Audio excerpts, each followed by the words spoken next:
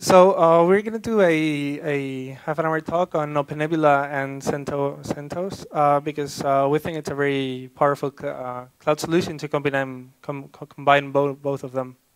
So the way we're going to do is I'm going to speak a bit to introduce Opennebula, and then Karambir is going to speak how they use Opennebula at Centos.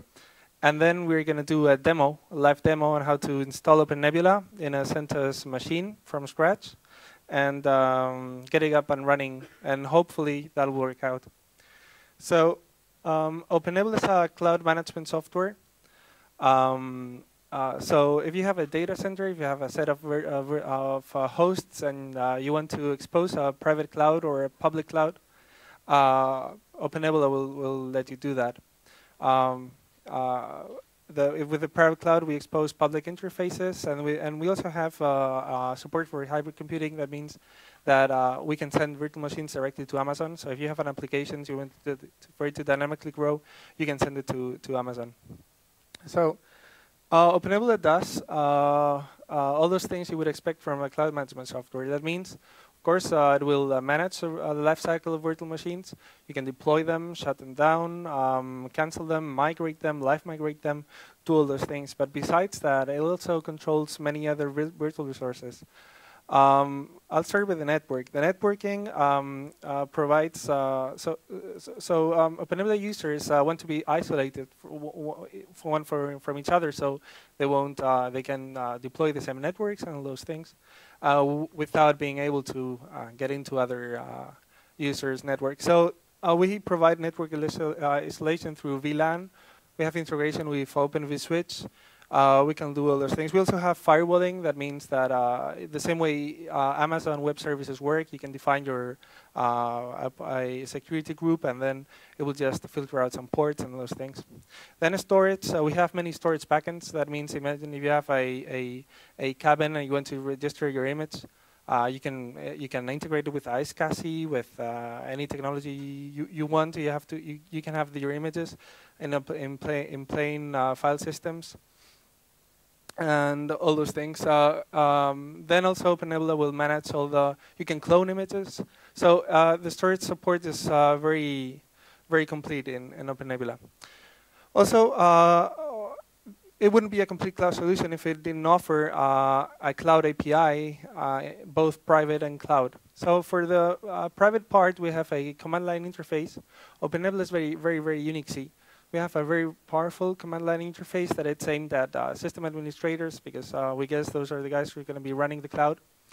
And so if you want to deploy anything you can do with Opennebula, you can do it with the command line interface. It's really simple to use. I guess you'll get to see that on the demo. Sandstone is a graphical user interface. You'll see that one too. And we also have a third web service that is for the public cloud. So if you want the extra security, if you want to expose just the infrastructure agnostic API, you can use the public cloud interface, which sits on top of OCCI or EC2, that will let the users simulate the same they would do when connecting to Amazon. We also have multi-tenancy. That means that you have Opennebula. You can have multiple Opennebula instances across the world, and then you have the 1.0 zones that will create virtual data centers out of them. It's kind of maybe a complicated concept, but it works pretty well, especially if you're very scalable, if you have a very large cloud, and you need to divide those things split them up into different Opennebulas. So it will manage permissions, roles, authentication, authorization, everything. Of course, inside of Opennebula, we have also, inside a single instance, we can divide the hosts into different clusters. Each cluster can be labeled as whatever you want, or can have the properties you want. So you can have one cluster that it's for I don't know, high-end customers, HPC, or whatever you want. So it's pretty much feature complete. Now, one of the big things of Opennebula is that it's really simple. Deploying Opennebula is just a matter of getting a front-end node and installing Opennebula there. You don't need to install anything on the nodes.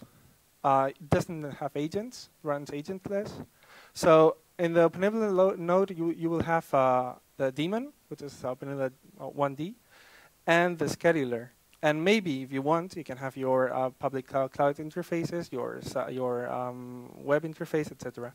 And then that will communicate with all the hosts through with all the hosts through SSH.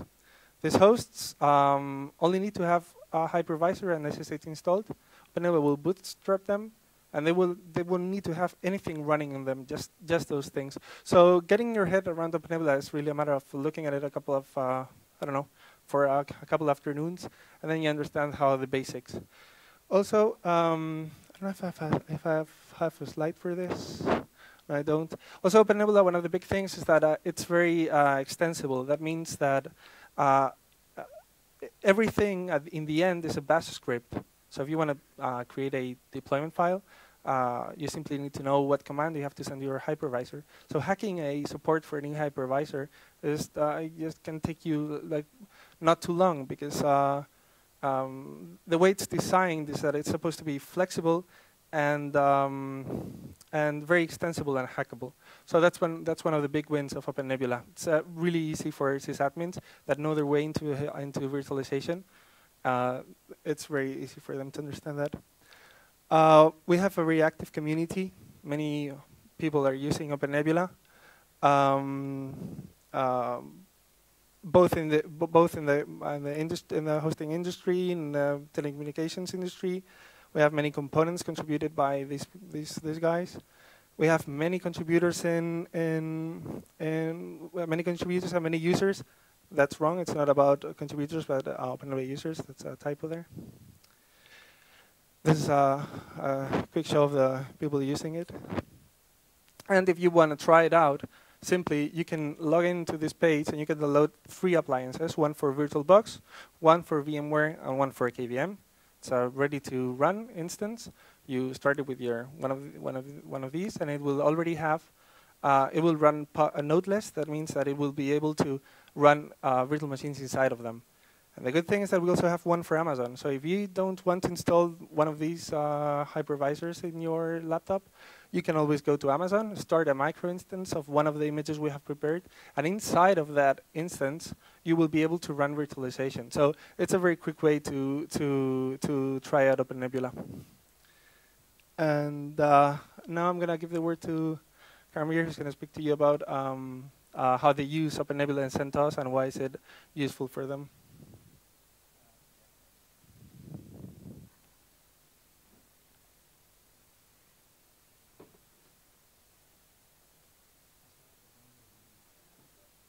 Yeah, sure.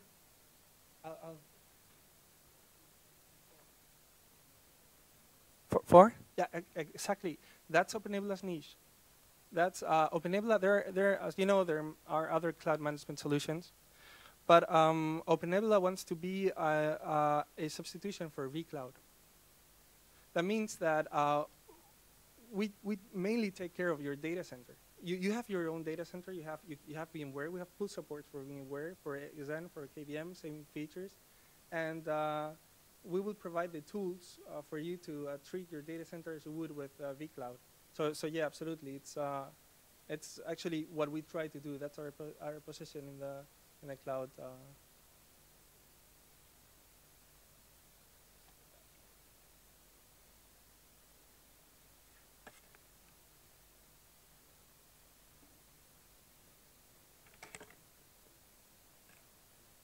Right. Is that okay for everybody? Okay. I'm going to try and see if this works. Give me a second.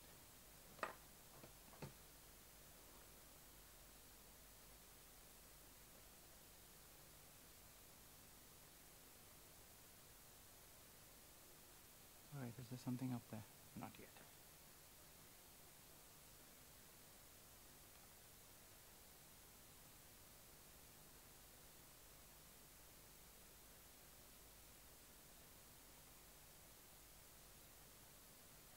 Yeah, does that look? Can everybody read that? Can everybody? Okay, I can't see it though, so I'll have to.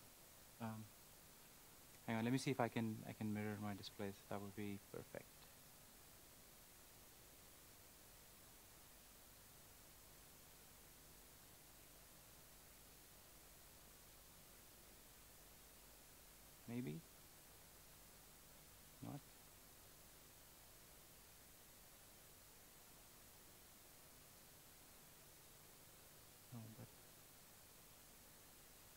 mouse pointer here?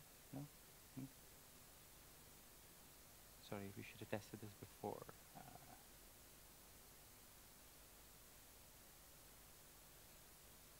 Okay, apparently I can't because... Right. Just to make life easier for myself, I'm going to bring the chair around so that I'm not sort of leaning over and typing like a mad guy. Now I can't see the screen anymore because the screen's back here. Okay, let's try this. So I think it's probably worth looking at just getting a basic install up on my laptop, which should be fun because my laptop is set up like any developer's laptop. Got like 700 million things which are not related, which hopefully people will not have in production. So this is basically a generic Centos 6 machine. Let me see if I can switch this around.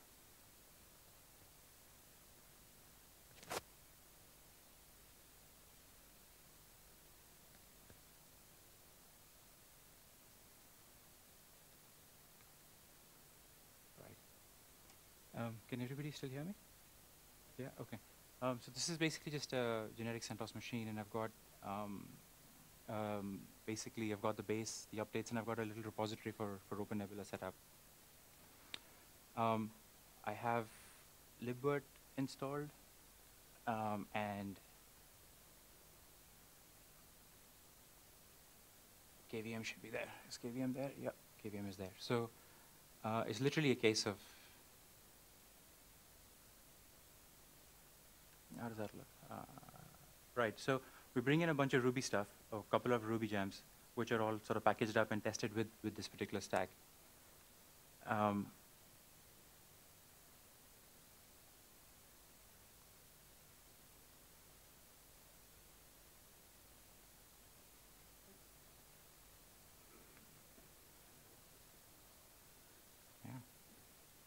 How's that? Better? Or do you want to go more?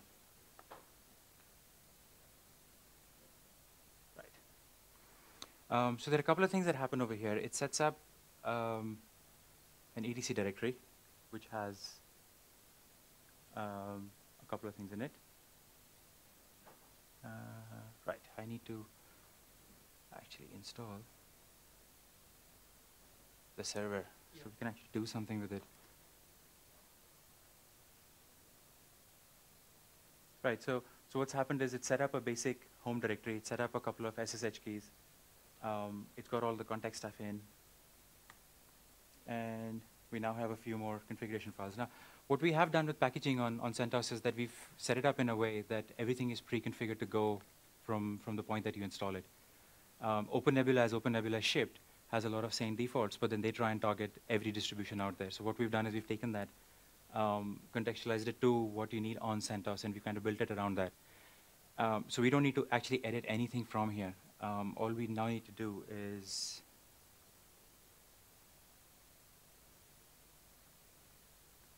should start it. Yep. So Opennebula comes with two interfaces. You have the command line interface, which I'm quite fond of, and the web interface, which tends to make more sense to people when they're sort of doing things for the first time. So we'll try and look at both of those. Change over into one admin, and we can now do one host list. And we have no hosts in here at the moment. So we should be able to now go one host. Actually, let's just do this. So the big thing with Opennebula, one of the reasons why I like it a little bit as well, is that nodes run agentless. All chatter between the controller node and compute nodes and storage nodes is over SSH. And the only thing you have to really make sure is that SSH isn't going to ask you to accept the key. This can also be automated. So depending on how you're doing your rollout, you can actually have keys which are pre-set up and pre-rolled out. So once you've got that in there, we can go. Sorry, I'm struggling a bit with the.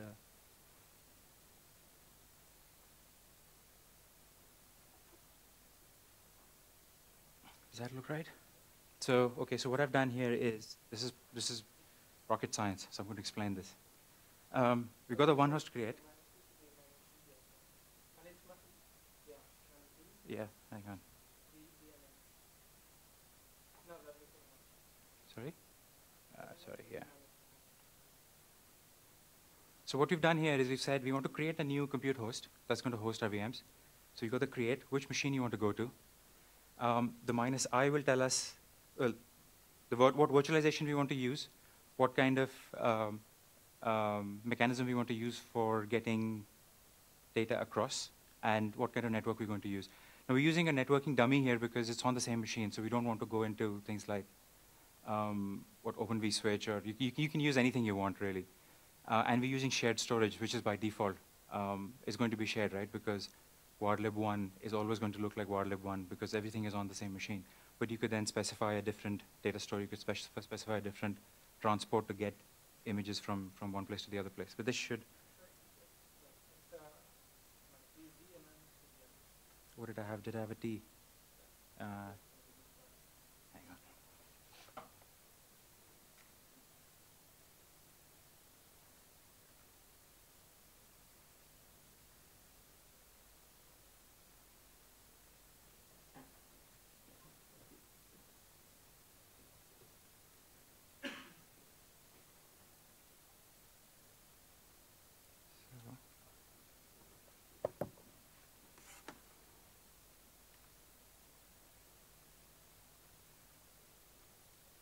Okay, we missed basically everything that happened over there.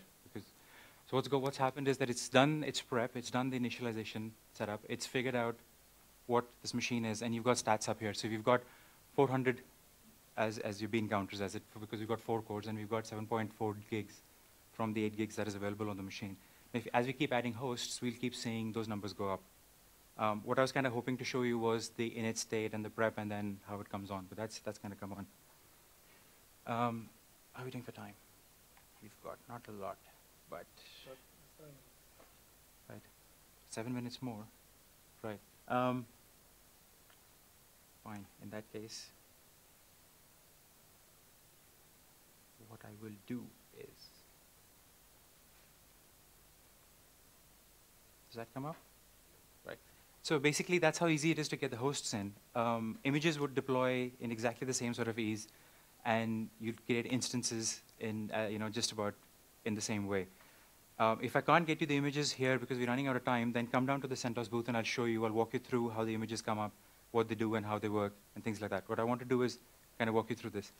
Centos has been around for 7 years, 8 years, and pretty much every year and a half, we've had a rewrite of what we call the build system.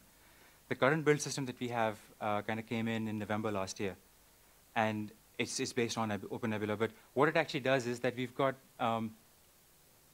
taken Opennebula, stabilized it for what we consume internally, and we've tried to make it as easy as possible for other people to consume. So this is basically what we've done. We've got the packages, which we've seen already. They're pre-configured, they're pre-set up to go out of the box on a CentOS machine. You don't need to install anything, like Amy mentioned earlier, that you don't need to install anything on your worker nodes. So once you do a yum install on your server, that is all the software you're going to ever install. Everything from that point on is from the command line or the web interface. We've got a quick start guide, which is literally 6 steps, which is what I did. I went through the quick start guide, which is what you can see online. And we have pre-contextualized images for CentOS for 5 and 6, 32-bit, 64-bit. As we release them, and what we're doing is every 2 months, we're rebuilding those images with all updates applied. So if at any point you need to download an image, you don't have to create it yourself. You can just download it from cloud.centos.org. This is also where we're distributing images for the Amazon Web Service. Right. That's about that. The CentOS build system I started talking about, and how that fits in, is that we have a Beanstalk worker. We have a Beanstalk DE-based implementation. How many people here know what Beanstalk is?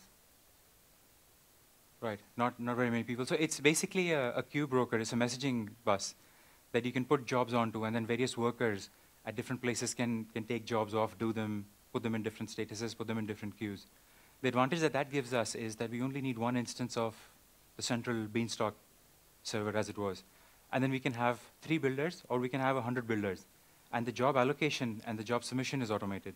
Again, if you guys want to see this being used in anger with a lot of jobs going in and out, come and find me somewhere and I'll show you hundreds and thousands of jobs per second that can go through. I'm happy to do that. So this is basically what we do. We import at source RPM as it's released upstream, downstream, wherever. Everything has to start with the RPM, and everything finishes with an RPM. We import it into Git. We have a prep stage where we disassemble the source RPM, and we do some sanity tests. We want to make sure that the tarballs that are included in the source RPM are the tarballs that the project shipped, and nobody en route has fiddled with them.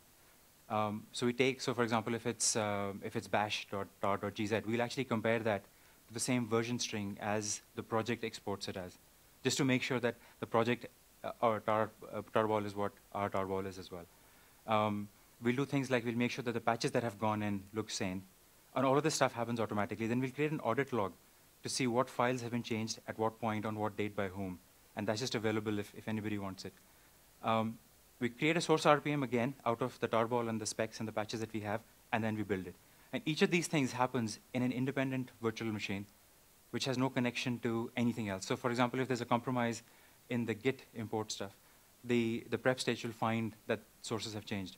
And there's no way that a script in the Git, in the VCS VM can influence anything which is happening at any other point. This is very important for what we're doing. Right, so how, so the build system will effectively give us RPMs at the end. These RPMs then get included into siloed repositories, very small repositories, one per build. And then the URL for that is passed into the build time QA server. And what that'll do is it'll deploy a couple of roles. So it'll deploy a VM which has a predefined as a web server, which will have a functional web server. We do a GNOME, a KDE, and there are a bunch of other kickstart files that we've converted into images. And then we run our entire QA test suite on those images before we put the RPMs that we built. I don't know if everybody can see that. So what we're basically doing is that we do sanity tests on these images. We test these images against our QA script before we've put the new RPMs in, just to make sure that the tests actually pass. Because the tests are failing on what was there before the RPMs were built, then the tests are no longer usable. Does that make sense? Right, so then we'll do the pre-tests, make sure that the tests are functional. We'll yum import and yum upgrade the new builds, and then rerun all of the tests. And if everything passes, we go to release. Right? So I think you can kind of see how a cloud setup really benefits us, because we get the auto-scale bit for free. We have 4 physical machines, 4 Dell 710s, and we have an Ecologic 6K iSCSI SAN backing those up. And we have up to 32 worker instances. But what those worker instances are doing depends on what the current requirement is. So for example, when CentOS 6.4 comes out, for the first 2 days, we're going to have 32 instances just doing build work. Right? And as those builds start getting converted to RPMs, our Zabbix interface will then start migrating those into QA instances. And then we'll see those 32 workers go down in number and get the QA instances come up, which is all of those, the GNOME desktop, the KDE desktop. And every RPM set gets tested independently. The other thing that we also get easily is image sanity. Because we've tested those images with a set of scripts that we've got, we can guarantee that the images are sane. So as long as we can protect the data store, which has the raw images, we know that nobody can actually influence what's in those images. What this also lets us do is that technically any one of you guys could say, hey, this is my role. I have a web server which has these 100 things installed in it. How do I make sure that the CentOS QA system is going to QA all of the packages that are coming up for release on my role, right? So what this lets us do is that you could build an image, and you could submit that image to the CentOS team, and we could include that image and have that get included automatically into the QA stuff. It doesn't happen now. There is no mechanism to do this, but this is something which could potentially come in. The other thing that we can also do with Opennebula is that we can scale into AWS if we need to. Like for example, let's say when 6.5 comes out, and rather than the usual 300, 400 packages, this time there's like 5,000 packages we have to build. What we could do is we could actually start scaling our workers into AWS and use those nodes without actually changing anything at our end. Opennebula handles all of that stuff for us. Does that make sense? Is anything anybody wants to talk about at this stage? Yeah. So, how granular are you doing these small package repositories into a build?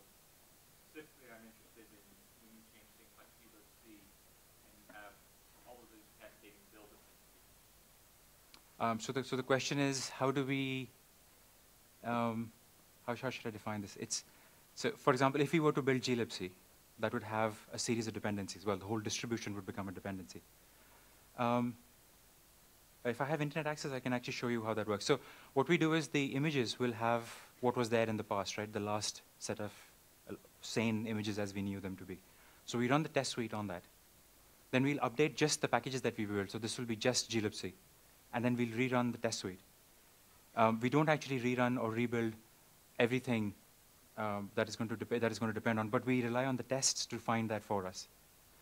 So one of the tests that we do is we do an LDD test against every binary exported from the RPM that is built. Then we do things like there's an ABI tester, which is hosted at kernel.org, which will then go through whatever the libraries export. And all of those things will get tested and then get compared to what we had previously. So within a release, there shouldn't be an ABI change within glibc. So we rely on that. Yeah, there shouldn't be. If there is, then the test will find it. In 9 times out of 10. So our test suite is complete, and the test suite will do things like it installs Apache if there wasn't Apache. It'll install PHP if there wasn't a PHP. It'll install and MySQL, and there's a very small PHP script that gets called to sanitize that the LAMP stack is working. We have a test to make sure that zlib is always working. We have a test to make sure that libvirt is able to do what it needs to do.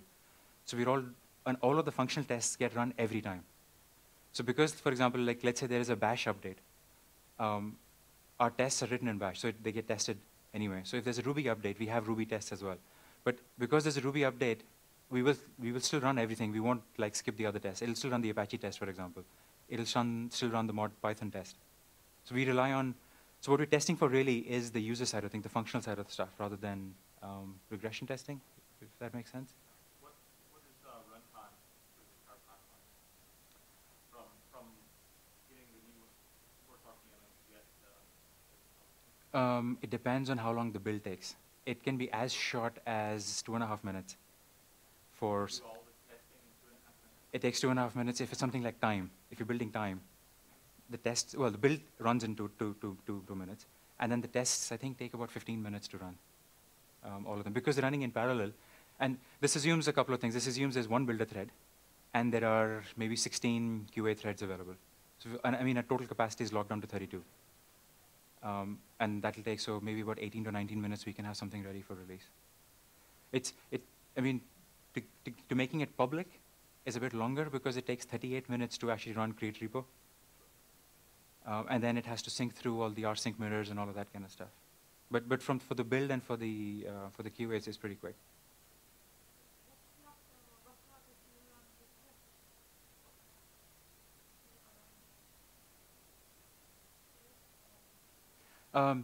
So there are some tests which run on i686 and some tests which run on x86-64.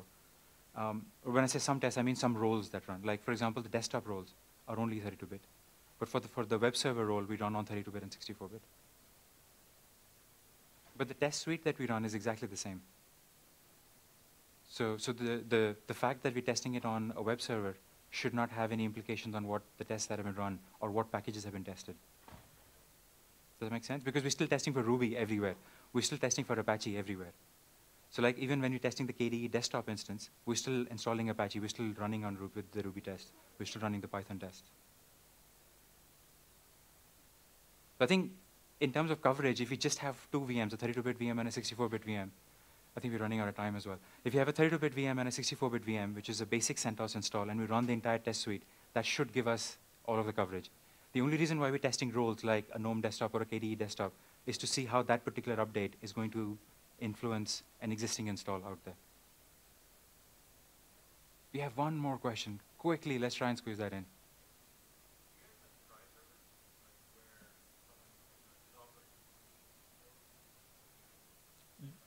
Do we have try servers? We have the entire build system. We have something called the alternative build system, the CentOS.alt setup, which has an IRC interface, because we all love IRC. And you can push Git repositories into it, which it will convert to binaries. We haven't got the hooks in place at the moment to run it through QA. But Fabian runs or manages a IBM Blade Center for us, which has capacity. So we could implement this whole thing in there as well. If you're interested, why don't you drop in on CentOS Devel and help us do that? So, well, maybe we can see how we can integrate. All right. Thanks, guys.